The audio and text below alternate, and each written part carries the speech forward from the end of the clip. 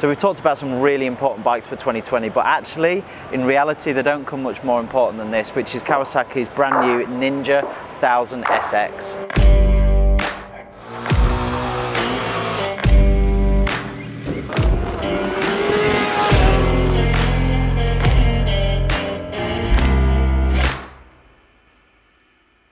So I've alluded that this is one of the most important bikes, and it is in terms of the marketplace, because actually if you look at the statistic year on year, this is always in the top 10 bestseller. It's a really important bike for us in the UK. Loads of customers ride it. In fact, our own founder of Knox, he's got his own 1000sx. I've put a lot of miles on it as well. I know the bike really well, so I can talk with some conviction about this bike, but it's just a stormer. Yeah, well it ticks so many different boxes. It's one of those bikes, isn't it, that does so many different things. You can tour on it. It's got massive performance. It's kind of semi-sport bike. It's comfortable. And with this new variant, I mean, I know you said it's all new. It's essentially the same bike that preceded it, isn't it? But it's had a major facelift, if you like. So the styling changes, and there's obviously some technical upgrades as well.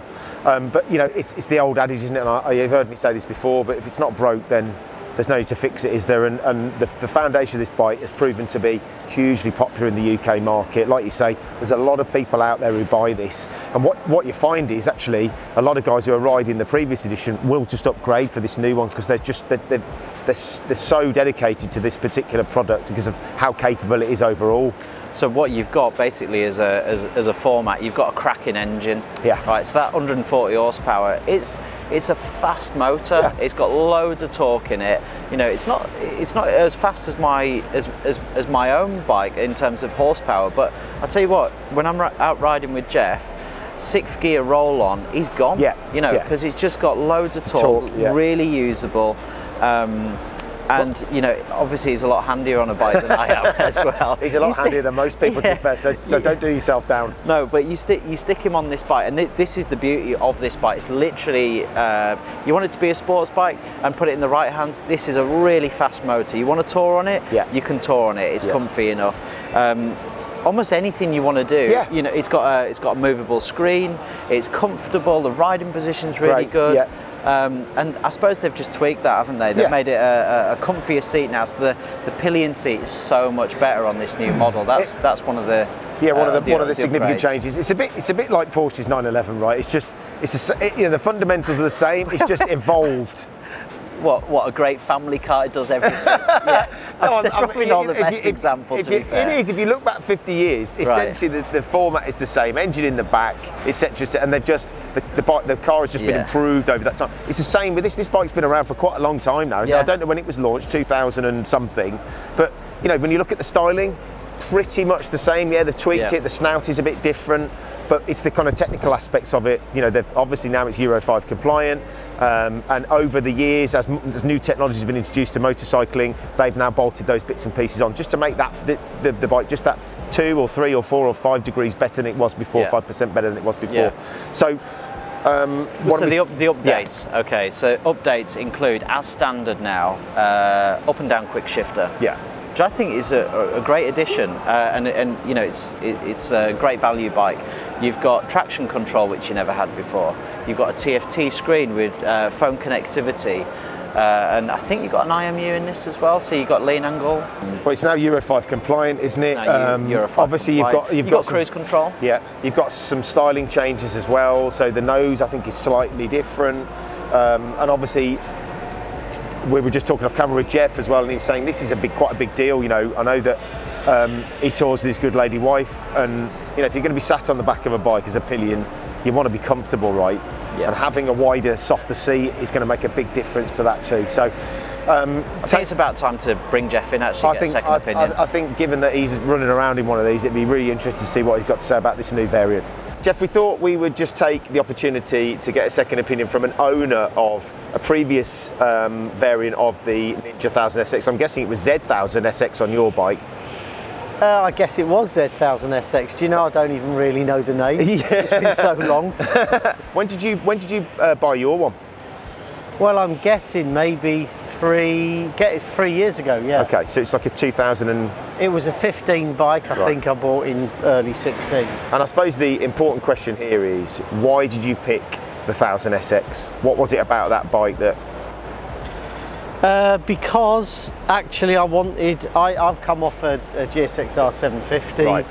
And I'm a sports guy at heart, and I wanted something that was also a bit of a missile that had the same kind of power. I didn't want to really go down, and I wasn't really looking for a proper sports tourer. Okay. And this kind of just seemed to sit really in the middle. Yeah. And it suited, it got the power, it's got really great handling. Yeah. Riding position, is that something that was an issue? That's the only thing that you know, when I got it, I couldn't continue being so far crouched. Yeah. But this was a bit too much sit up, and I wanted to drop the bars. Okay. But could never do that. Right. Just wasn't something that they're not able to offer. No, and yeah, I guess you could have special risers made, but you know, it's a chunk of money, and I just thought, oh well, I'll just live with it. So, given what you've seen with the new one, because I know you've been over to the stand and had a look before, would you consider changing it? Have they made enough adjustments on this bike, and are any of them important to you? If you could kind of, in an ideal world, there are adjustments you could make to your existing bike, have they addressed that with this new one? Well, no, they haven't dropped the bars. Aside from the bars? Aside from the bars, actually, I think... Because it's a really good recipe, isn't it, this bike? Do you know what? I would buy another one for sure. You would? And I would buy this one because it's got a far, far better display system on it, you know. Yeah, that new TFT is really crisp and clear, isn't it? It's really, it appears to be really crisp and clear. Yeah. And I think the old one did leave something to be desired, but apart from that, you know, it's got the quick shifter on. It's got a few tweaks that I think would make the bike a bit better. Yeah, I mean, ultimately, I suppose what they're trying to do is make the whole ownership and riding experience just that incrementally little bit better, aren't they? And adding cruise, adding TFT. I know we talked briefly off camera about the pillion seat being adjusted, and I know you go out with your good lady on the bike. Indeed, and after a couple of hours, you know, we're all. I don't know whether they've changed the riding seat, but after a couple of hours it does get very uncomfortable. So we've upgraded ours to a gel seat. Have you? Yeah, we have. And does that make a difference? Oh, significant difference. Right. Yeah. And what about the sort of styling changes? I mean, I know it's only... No, I really like the styling change. Paint. I do. Because obviously you've got new paint colourways, haven't you? Yeah, no, for me this is a really great looking bike, and I have to say, after looking around all of the bikes, I mean, what a cracking deal this is. Well, when you... I mean, I look at other... And I'm kind of bordering on the, you know, naked bike or fared bike. Yeah. And you look at some of the other bikes and they're great, but they're significantly more expensive. You do get an enormous amount of bike for your money, don't you? But of course, what we might do, Geoff, is might have a word with our pal from Kawasaki. Absolutely. See whether we can borrow one and do a road test on it for a month or two. Listen, thanks very much for your time, Geoff. For a month or two? Is that all? Well, listen, thank you for coming and talking to us. No worries. So this is our first look at Kawasaki's new facelift Ninja 1000sx. Don't forget to subscribe to the channel. Please like the video. Don't forget to hit the notification button, and we'll see you on the next one.